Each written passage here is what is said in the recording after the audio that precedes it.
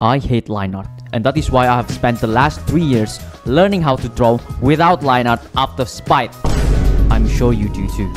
I have learned so much about drawing and painting, and I have failed so much in the process, and in this video I'm going to show you the 5 bulletproof process of line artless painterly style in my artwork, so that at the end of this video you will be able to go to your canvas and make insane line artless painting. Let's dive in. I enjoy drawing. It brings so much joy. Wait, what's that? Oh my lord! First, Have you ever wondered why we need line art? After all, you're most likely exposed to line art since you were a kid from those comic drawing and kid cartoon book. Well, line art exists to make things clean. There's clear separation between the subject and the background, or object within the subject like the clothing, arm, and sensor. So you can imagine what would happen when there's no line art. Your artwork become a mess of a dookie. Your artwork now blends with the background, colors falling everywhere, and it all just looks so messy, bro. We are gonna lose! messy? Huh? Then so be it. You know, at this point, I don't care about some other bullshit. I'm gonna focus on what I like and I'm gonna improve on it regardless of whatever, and we're gonna win this shit. So now we know the problems that we will face when we don't do line art is how to make our drawing sharp, contrasting, and readable enough even though it's messy, and I know just exactly how to do that. We are already at a big disadvantage if we don't use line art, but we can still win this battle. Prepare your sketch. You can be as detailed as you want, but in the end, we are going to merge this sketch. Be prepared. But before we proceed, let's analyze my previous no line art artwork and see what makes the artwork look decent. This is Kiana. Say hi to YouTube. Hi. YouTube, this is Lina. Hello. So first, I want to address something. I lied. There is line art in this artwork. Now, before you lose trust in me and attack me in comment, I can't help it. Look at this part of the image. When I turn it black and white, you can see the arm clearly separated from the background. The background is white and the arm is dark. But look at this part of the hair that got hit by light. It's the same brightness as the background. If I don't give a line, that part of the hair will disappear. This one too, it's almost the same brightness as the background. This one too, this one too. But notice this one. I don't do fully line. I just put some short stroke in the part that blends with the background. Now, it gives you notification, signs that says the shoulder ends here. Or look at this part of the arm. It's literally the same color as the shirt.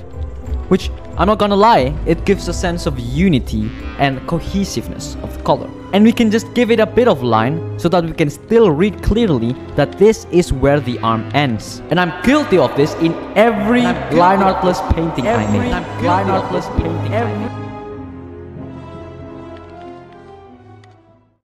Wait, oh no, there he is again. Quick, we must finish the painting before the algorithm catches up to us. I know what I want to draw. It's Frieren kneeling and praying to God. Okay, let's focus on the more important thing in this artwork, on how do we choose the color. I'm sure you have started a new sketch and looking at it thinking, what am I supposed to color it with? Stop thinking of color as color. Think of it as a mood. What emotion do you want to convey? What kind of feeling? Don't choose light pink because it's light pink.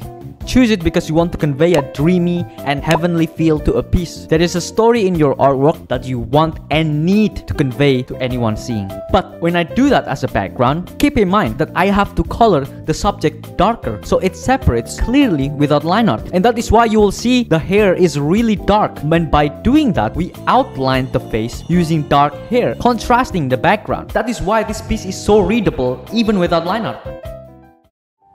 Frieren kneeling. I want it to be kind of sad, but with glimpses of hope, so there will be dark color, but also a warm color lighting bouncing off yellow reddish color in the cheeks while she pray. I do not know how this will end up, nor whether it will turn out good or not, but I don't give a fuck. Let's do this.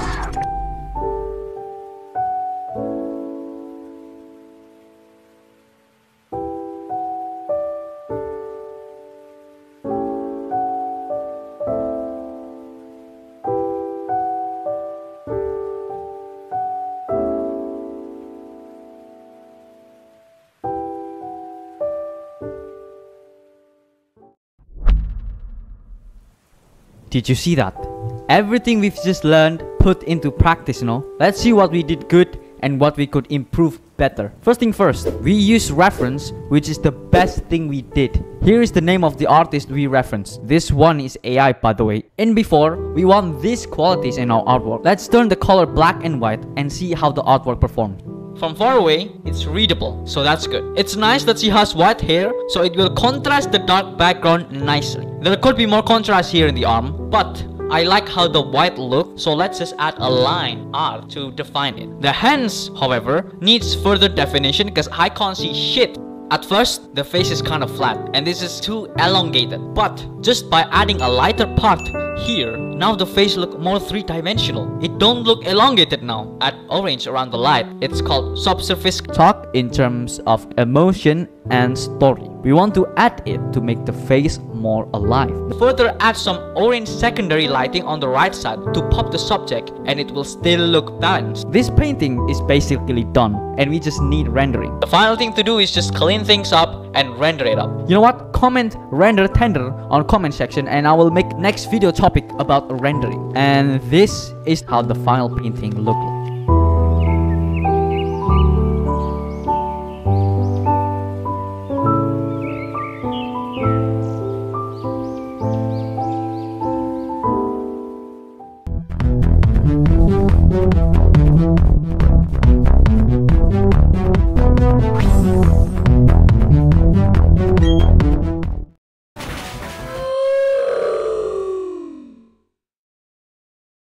Okay, we lost. Not surprising. But you know what's surprising? This artwork is becoming wallpaper, baby. Let's go! Check out wallpaper of this artwork and other artwork. Also, free bars back there on Gumroad. It would help the channel a lot. Bye.